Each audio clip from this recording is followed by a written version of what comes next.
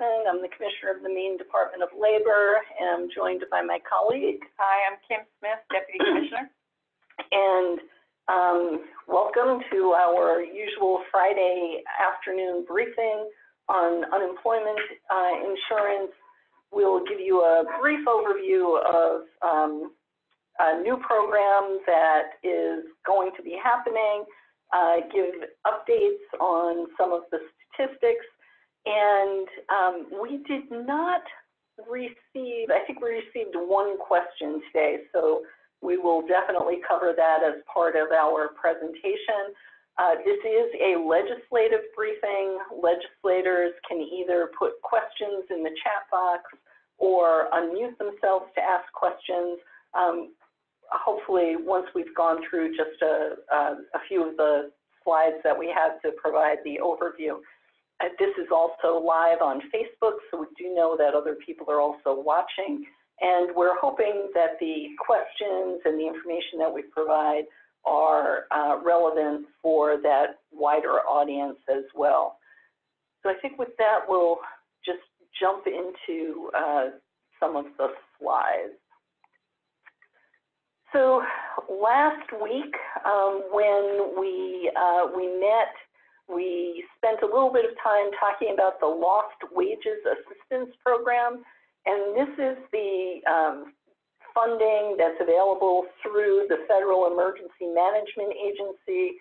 The President had issued a presidential memoranda that outlined how this program could be used to provide supplemental benefits to people who were receiving unemployment insurance, and we are going to be applying for this Lost Wages Assistance Program. If we are approved for the program, FEMA is expected to give us roughly 3 weeks of benefits, and then after that, we would be requesting the funding on a week-by-week basis.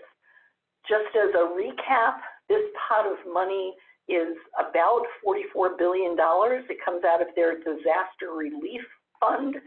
And if this program ends once the $44 billion have been spent, or if the federal disaster relief program drops to $25 billion in funding, or if Congress takes some legislative action and passes a different program. So those are kind of the moving parts about the funding for the program.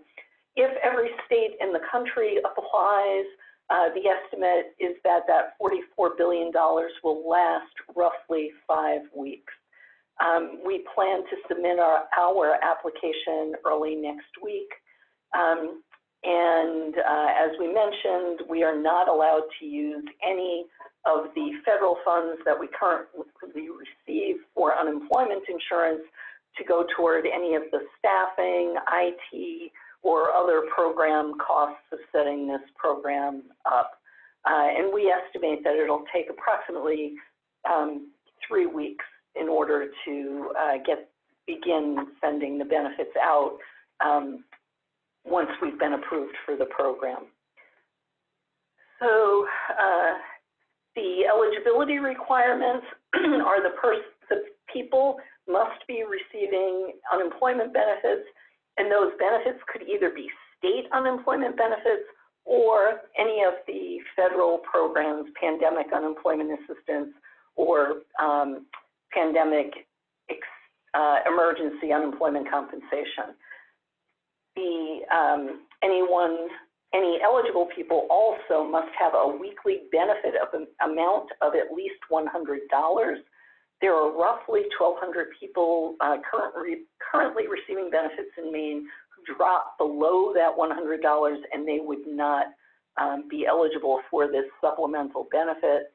And we have checked, and there is not a way for us to raise those people to $100 using any unemployment benefits that we currently have or using CARES Act funding. We received very clear rejections of those ideas. And also, in order to be eligible, the person needs to be unemployed or partially unemployed as a direct result of COVID-19. So once we receive the benefits, we will pay benefits retroactively. So for the week ending August 1st, so that means the week ending August 1st, August 8th, and August 15th are the benefit weeks that would be covered by that initial payment if we are approved for the program. Is there anything? The only thing I would add to that is we will process those payments automatically. There isn't anything additional that people need to do in order to receive that $300. Right, because it's not a new eligibility. Right. It is something that is supplementing benefits that are already available and people are receiving. I think that's it. As a quick overview, we just wanted to let you know that as we have been since the beginning of the pandemic, which we mark as March 15th, that we are continuing to process an elevated level of claims. You know, as a last week, there were about an additional 3,000 people who filed new initial claims last week. In a typical week in from August for last year, I'm trying to remember, I think it was about 394 claims that we were processing at this time last year, and now it's roughly 3,000 claims a week. So 98% of all initial claimants have received a determination, so that's people who have filed between March 15th and August 19th. And of those, about 88% have received a benefit payment. About 7% are in an inactive status because they're not currently filing any weekly certifications, and about 3% of the claimants were determined to not be eligible. And since March 15th, about 134,000 people have received at least one benefit. So again, we're focused on, our conversation today will be focused on the remaining roughly 2% of claimants who we are still working with. And that 2%, it's not the same group of 2% of the people that those numbers change. The percentage hasn't changed, but the number of people coming in and out of that bucket of claimants does change on a weekly basis. We're continuing to use our expedited adjudication process to resolve fact-finding, and unfortunately, fraud detection continues to take up a considerable amount of our energy and focus. And again, as an example, for the entire year of 2000, or the last year that I want to say it was for 2015, that the last federal numbers were given, Maine had roughly 1.9% of fraudulent payments. And unfortunately, as you can see from these numbers here, Maine, like every other state in the country, is seeing a significant increase in fraudulent cases.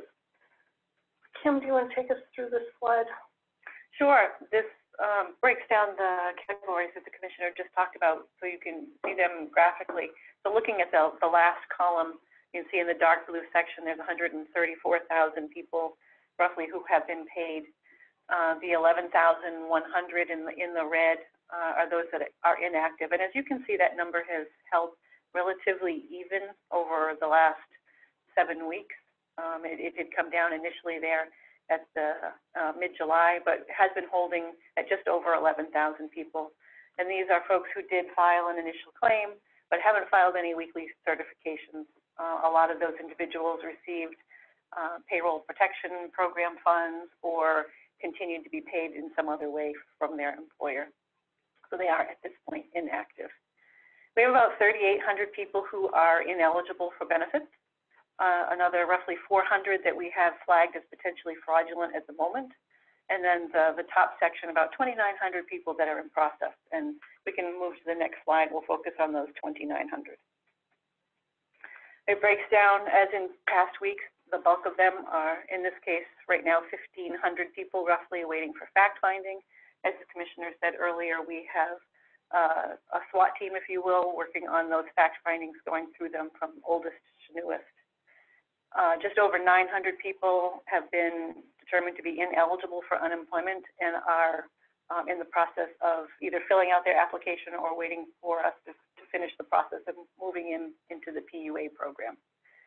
We have 128 people who are, up here it says awaiting B1. This is the form that we send to employers to verify any separation information that's needed. And then we have another 150 people who are in pending status. Pending status can mean usually we have the name doesn't match the Social Security number when we do the check with the Social Security Administration, or there are a mismatch in what we have reported as wages for those individuals compared to what they have reported on their initial claim. So if we go to the next slide, this is a breakdown of the individuals who are waiting for fact-finding. We have just a few people from March, April, and May, 17 people in total, 15 of those in May, 141 people remaining from June, and then the rest are from July and August. And we are, again, having the dedicated team of adjudicators working through those to close out those fact findings. And as the Commissioner, I think, said last week, it may be hard to ever say that March and April are closed out. We would certainly like to think that, but it could be also somebody that filed their initial claim back in March, but then didn't file any of the weekly certifications and now have been separated from their employer again today. So their claim is dated March. That's how we are aging it, so that's how we're working it. We can clear out the March queue and then have somebody else pop back up, is what I'm trying to say.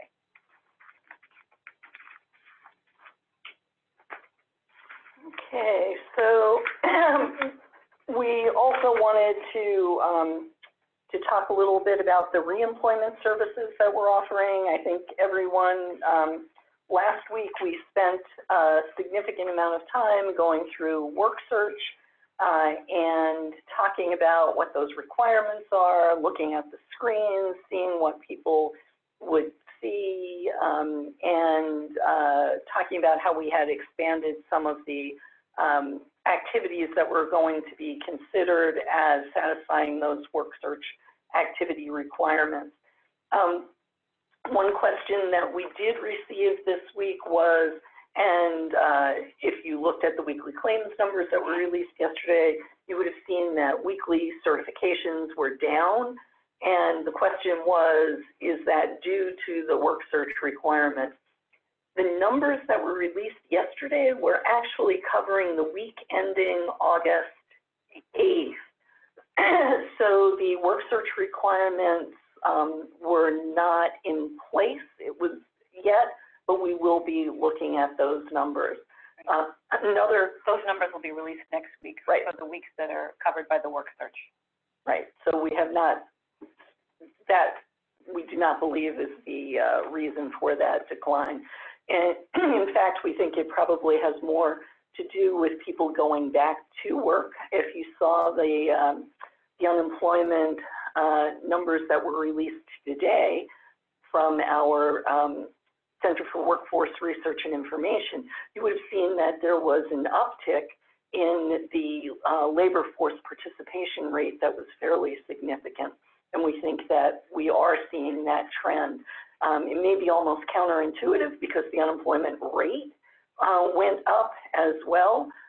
We think that the current unemployment rate that was reported today is more reflective of what is actually happening in the labor market.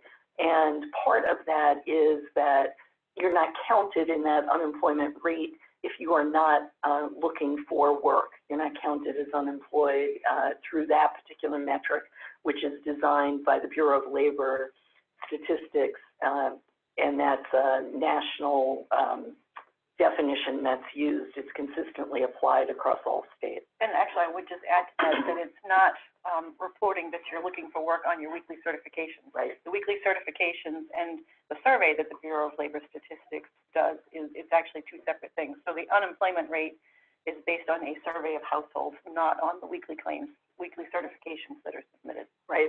It's a household survey and payroll. So those are the two surveys that are used for the BLS unemployment rate, not the claims numbers that are used. Claims numbers are really more of a production number.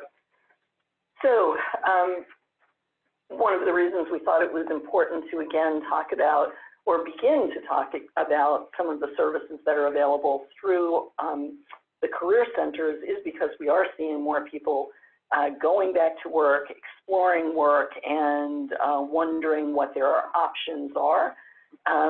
We have added an additional workshop. We mentioned last week and the week before that there is a workshop available. It was available on Tuesdays and Thursdays. It's now Tuesdays, Wednesdays, and Thursdays. And staff will work with people to help them understand how to put a profile together, how to get the best use out of their Maine JobLink account, and people can register for those workshops by going to the mainecareercenter.gov website. And this is just a quick update on a partnership that we announced last week. We are partnering with Coursera. It's an online learning program, and they have offered 5 opportunities for up to 5,000 unemployed workers here in Maine, giving them free access to 2,800 courses. It's part of an initiative that they put together called the Coursera Workforce Recovery Initiative, and they are providing these services on a worldwide basis to help unemployed workers gain the skills that they need to become reemployed more quickly. The registration must occur by September 30th, and that and you need to have a JobLink account in order to be eligible for that. So again, another reason to participate in one of those workshops on Tuesday, Wednesday, or Thursday. And also to just give you a snapshot of what's happening, we're using the information that we have about people who have signed up on the JobLink to send out invitations. The career centers are also reaching out to people that they're working with from across the state. So far, we've invited 978 people to join, and of that, 535 have already joined and are taking advantage of the courses. We've also done a crosswalk between some of the courses that are available and the jobs that are listed on the job bank. I think we have about 13,000 jobs available on the job bank this week. The number of jobs being listed there continues to increase, and as well as the number of people who are filling out their profile and posting their resumes on the job bank. And this just gives you an idea of some of the most popular courses so far. They're in business, a lot of computer and business classes that people are signing up for, including things like data analysis and project management. So again, this is just how you can get more information and register for these programs. Anyone who has an active account, MJL stands for Maine JobLink, anyone who has an active account will receive an invitation from the Career Center. Staff in each of the Career Centers have been designated to do outreach to the community and to help people understand how to sign up for these courses and what this opportunity is. And again, you must sign up for a class by September 30th and wrap up by the end of the year. So it's a time, sensitive opportunity, and we hope that we do reach the maximum number of 5,000 people taking advantage of it, because it seems like a valuable opportunity for folks at this point in time. It is free, and we want anyone who is interested to be able to use it. So I think those are the slides that we have, and I see some questions.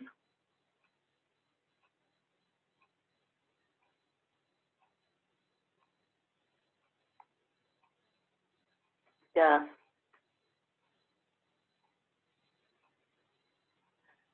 Okay. I'm not sure. sure which one you're starting. Yeah, I was looking at Senator Bello's question. If someone was getting the extended benefits, so they won't qualify for, since unemployment's not related to COVID, and that's anything that's not related to COVID, that additional FEMA $300 would not cover. That's accurate, Senator. And what's the cost of Coursera? I can't read that. To the state of Maine, nothing. It was offered to us for free. It's a free program for a time-limited period, and it's been offered to other states as well as countries from across the globe. Hi, Commissioner. This is Senator Millett. My question actually dovetails off of the Coursera work. It's great that it's free and that the utilization is really high. But I was on a recent call with the Maine Community College system. We recently funded some really great work on their end around workforce development, employee training. I know that they've got a bunch of work that's looking at online learning, and wondering if there's any sort of conversations that are happening between the department and the Maine Community College system, so we can leverage, I would say, their their very strong Maine understanding of Maine's economic and employment needs. Sure, and Senator, I actually am an ad hoc member of the Board of Trustees for the community college.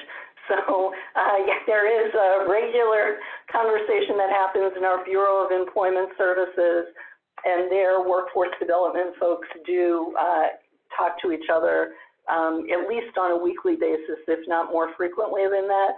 This is in no way intended to supplant opportunities that are available at the community college. This was a short-term free opportunity that could provide some targeted short-term training. We always work with, and the community college is also on the state workforce board, so there is a lot of collaboration and partnership and leveraging that happens. Is it okay if I just ask a follow-up? Sure. Awesome, thank you. Are you aware of whether there's any funding that might be available to provide the Maine Community College training, programming for no cost to folks that are part of the UI, the unemployment insurance program, the work search program? So when you're asking that question, I just want to make sure I understand it. Programs such as Competitive Skills Scholarship Program are people who are eligible. We have a number of training programs that are available through the Department of Labor that we help people obtain training, and that is how we support the community college programs. The Department of Labor does not have a chunk of money that go specifically to providers to provide training. So that's why this program worked for us, because it wasn't, we didn't have to use funding in order to offer this particular kind of group service. The way that we provide funding is anyone who meets eligibility requirements as a dislocated worker, or someone who fits the eligibility requirements for the Competitive Skills Scholarship Program would be matched to training opportunities that were high wage, high demand, and that they had the skills for, assuming that we had the resources. The resources are tied to individuals, not to like a grant to give to a particular program. but there are a list of eligible providers that someone, if an individual meets criteria and is eligible for training resources, there's a list of eligible providers that then that person could choose from. And the community college is definitely an eligible provider in the state of Maine. Great. So we're getting closer to what I'm trying to figure out, which is there, so obviously the demand for that scholarship probably is pretty high given our current situation. And I'm wondering, is the amount of funding that we have available right now going to meet the need? If so, that's great. If not, are there efforts underway to try to use maybe some of the CARES Act funding or any other source of federal funding to help beef up that program? And I think that those are the kinds of questions that the community college is definitely exploring, Senator. And I think that, you know, on our side of it, what we do is we work with our federal partners. We have not seen an increase in the amount of funding available for job training yet, but we would hope that, as you've pointed out, the need is going to be significant, and that if those resources are available, we would be pursuing that avenue as well.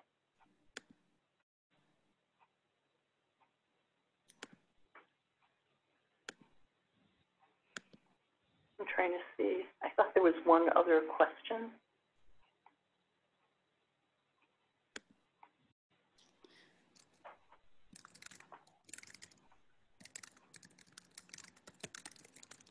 This is Jay McCray. I had a question about, just if you could describe, I have somebody where the response was there's a repair ticket in the works, and could you just talk through somebody's stuck in the system and there's a repair ticket to get them unstuck? Could you just talk a little bit about that? Sure. Do you want to take it or do you want me to? I think that, you know, one of the things that we've been talking about, particularly in the last week or so, is that frequently internal language is used to explain something to someone outside the department, and it's in most cases at least as confusing as leaving people as confused as they were before they asked the question. And the whole use of the word ticket has become one of those kind of shorthands for creating, for answering a question without answering a question. So a ticket is just a request that is put to our technical unit. And the reason for that request could be a number of things. It could be a request because something needs to be researched so that staff can have additional training and information. It could be because they've identified a process that's not working correctly. Or it could flag research that needs to happen because an individual's circumstance is unique and it is going to require some individual attention in order to have it resolved. So, yeah, and the only thing I would add to that is I view them as when someone who is in the claim center who is answering the 800 line when somebody calls in, it's their request for assistance because it's not something that they can fix while they're sitting with that person on the phone. Thank you. I appreciate that. Every profession has its jargon. And I would just say when I heard repair ticket, it sounded good. So it wasn't a bad word. I just wanted to understand it. Thank you. Yeah, but basically it's a request for assistance from someone higher than the person who's answering the phone. Right. So some constituents appear to be reaching the end of their benefits. Will there be automatic extensions of benefits, or if they've used up the allowable amount, is that it regardless of the week?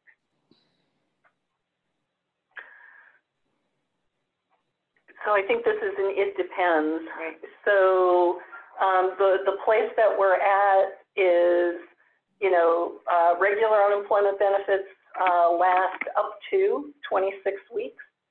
After that, we've had PEUC pandemic emergency unemployment compensation that added an additional 13 weeks on, so 39 weeks of benefits. And we have triggered on to extended benefits.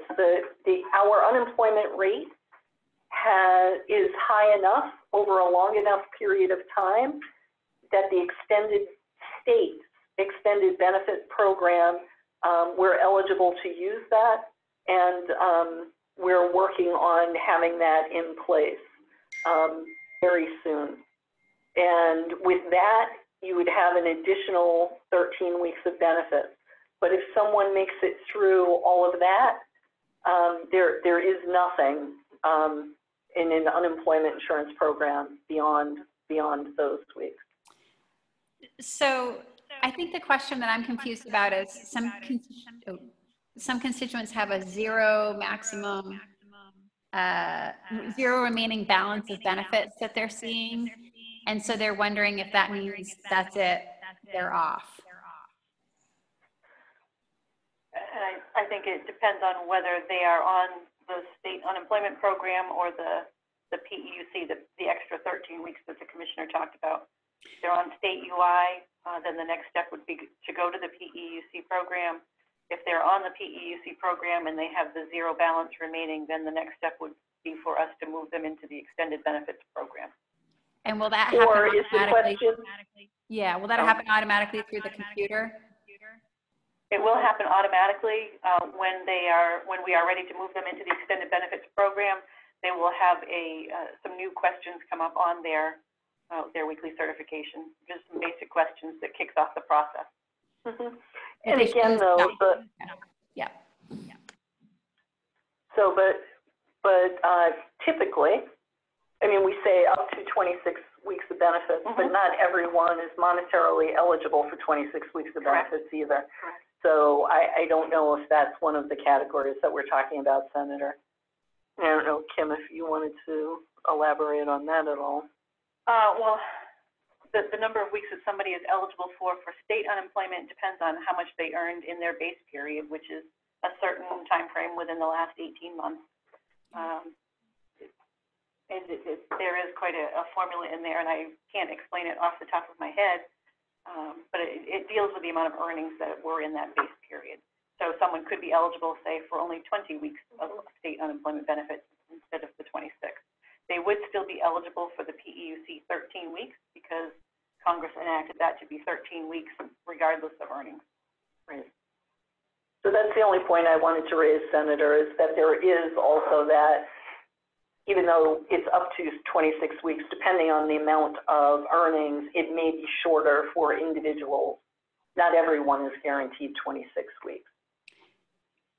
And will PUA roll into the extended benefits if they've gone for the 13 weeks or whatever in the PUA? No. PUA is available for 39 weeks, so that already has an additional 13 weeks in it. But they might run into that monetary eligibility. Like, would it cut them off earlier than 39 weeks is what I get? No. Okay. And the 39 weeks should run right up through the end of the calendar year. And again, yeah, because that's the limiting factor on PUA, is that unless Congress takes other action, it ends in December. So I think the week ending December 26th. Right. I don't know that 39 weeks goes exactly to the 26th, given that it started March 22nd, but it's within a week or two. Right.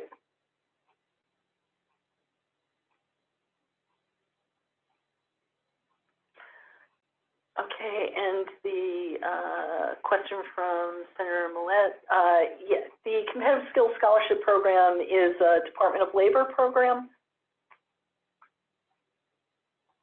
And basically, it's to provide funding for education, and it is paid for with an assessment. It's a partnership with employers, and it's paid for with an assessment on employers who contribute to the Unemployment Insurance Trust Fund.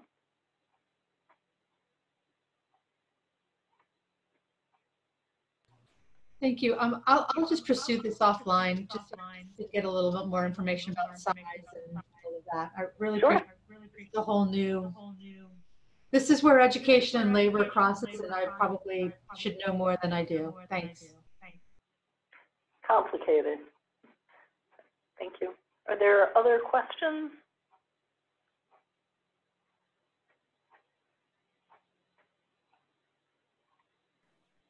If not, I don't see any other questions in here. So thank you, everyone, and we'll keep you updated as we progress with the Lost Wage Assistance Program, as well as any other updates. Website will have FAQs on there and any information as soon as we get it. So thank you and have a great afternoon. Thank you.